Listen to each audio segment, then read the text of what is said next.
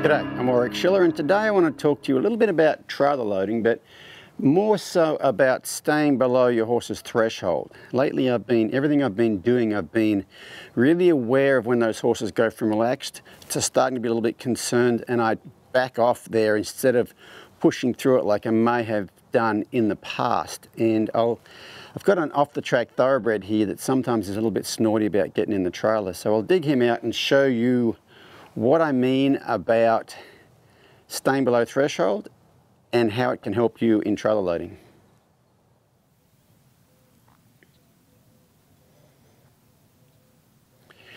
So I've parked the trailer about 2/3 of the way down the arena. So if you're going to do something like this, any trailer loading you're going to do, try to put your trailer in the safest place possible, the place where you've got the most amount of room to maneuver with your horse should things go wrong. Try not to make it hard on yourself.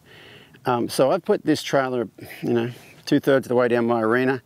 So it's probably 140 feet from the end. What's that? It's probably about 35 meters, something like that. Because I want to have the trailer far enough away when I start for this horse to be below threshold. I want him to tell me when he starts to go above threshold. I've got him tied right to the fence here. I don't want that trailer to be any influence on him yet. Because if it's close enough to where it's influencing him already, I won't see the change to where he goes from being, "Hey mister, how you doing?"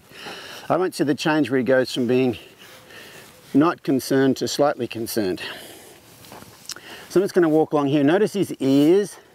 Okay, his ears are right here. So he's not looking at that trailer thinking, "Oh my goodness." Okay, so just watch his ears. And see right there, he's looking at it. And then he looks over there. So what I'm going to look at here as we approach this trailer is I'm going to look at the height of his head. Okay, I'm going to listen to his breathing. If he starts breathing faster, that's going to tell me that's the threshold. If he head raises up, that's going to tell me that's the threshold. Come on. Okay, so we're walking along. So far it seems good. Okay, he's got that one ear moving back and forth, so he's not that concerned over here. Right about here, his head just raised up a little bit, but his breathing hasn't increased yet. Right then, he just gulped, and he's snorting. Okay, so I'm just going to wait here. I'm not going to take him any closer. And I'm looking for some sign of him resetting himself. So I want him to be in the same state he was back there. There we go. See his ears just, his ears kind of got a little bit floppy like that. He came over and said hi to me. So he's not on a state of high alert. So what I'm going to do now is retreat from the trailer. And so if you think about it, I'm going to draw a little line here.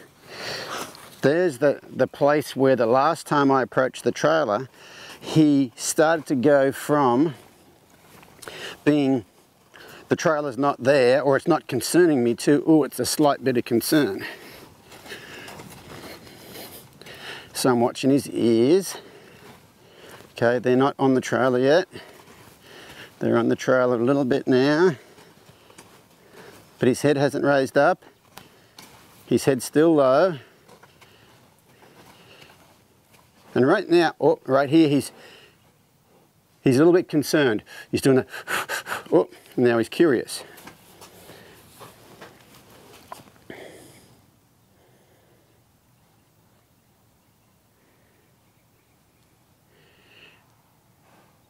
So he's investigating. He's sniffing the walls. He's looking at this right now, and he's not the best example because this is, he acted like he wanted to get in there. But the thing I want you to, oops, sorry, ringer, talking and not paying attention to you. Sorry there, mister. The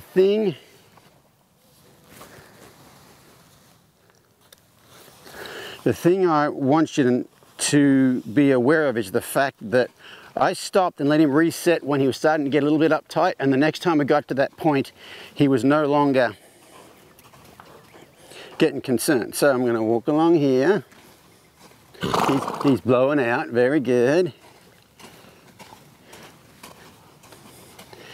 He's looking at the trailer, but he doesn't act like he's getting concerned about the trailer.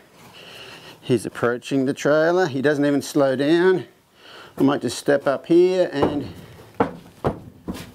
there we go, he's in. Very good.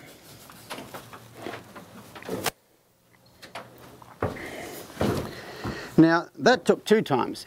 It might take 100 times. It might take 100 times, but the thing is, just be aware of when they start to go over that threshold. Okay, doing anything, just be aware when they start to go over that threshold, and when they do, just back off. And it doesn't matter what you're doing. If you recognize those little threshold places, and what I did with him was, when he went over threshold, was slightly over threshold, which means he's not in a panic state yet. He is slightly concerned, which means he's not going to run away. Just stay there. Give them the idea that you're not going to go any closer to the thing, and then when they start to, oh, it's okay, then you can back off and then try it again. So I thought that was quite easy, but the big thing I want you to recognize is the fact he wasn't just perfect at the start. He was starting to get a bit concerned about it. I waited till he relaxed a little bit. Hey, mister.